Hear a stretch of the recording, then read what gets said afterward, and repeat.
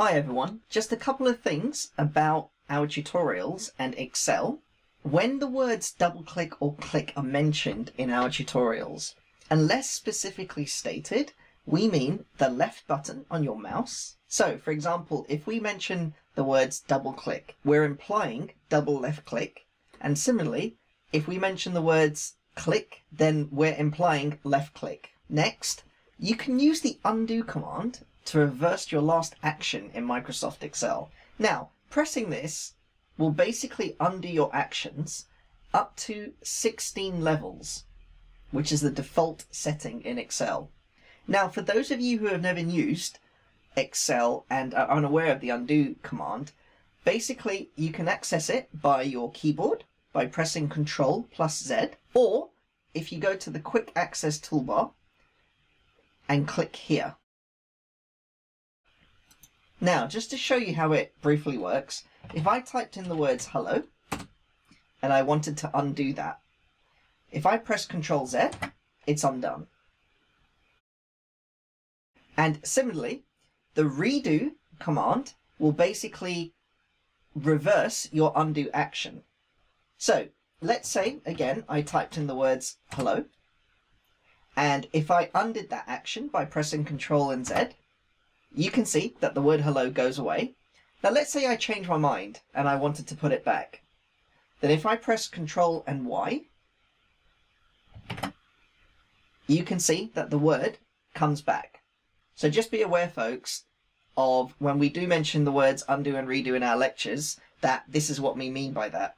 Okay, the next point is, due to the various Excel setups and versions, you might not have the exact same set of features as shown in the lectures. However, most features, after you've watched the lectures, can be found normally just by exploring the ribbon. Okay, so the next point I want to talk about is editing cells. Now, in our lectures, the two most popular ways in which we edit our cells are basically either to use the mouse and double click, which takes us inside a cell, and then we start typing, or we locate the cell using the mouse or keyboard, cursor arrows, and then we just simply start typing into the cell. Okay, and the last point is, even if you don't know about formulas, just be aware of them, and that in Microsoft Excel, they can be entered into cells to carry out actions on data. So in a lot of the beginners lectures, you'll see us entering text and numbers, but you may occasionally see a formula being entered. And even if you don't understand the syntax or the logic of the formula, just be aware that it is a formula and that formulas are used to perform actions on data.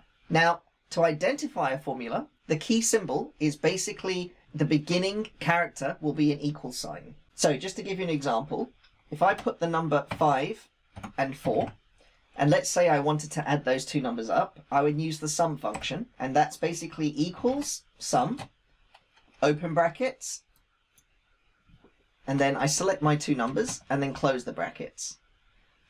Right, I get the number 9, and just going into the cell, you can see that our formula is here, and our starting symbol is an equals. So that's how you know if a formula has been entered. If it's got an equals at the beginning, it's a formula. Okay, and last but not least, in terms of how cells are referenced, we basically refer to the column letter first and then the row number. So for example, this cell here would be called G25. Okay, so that concludes this lecture. It was a real brief one just to overview things to be aware of in Microsoft Excel while you watch our lectures. Okay, so thank you, and I'll see you in the next lecture.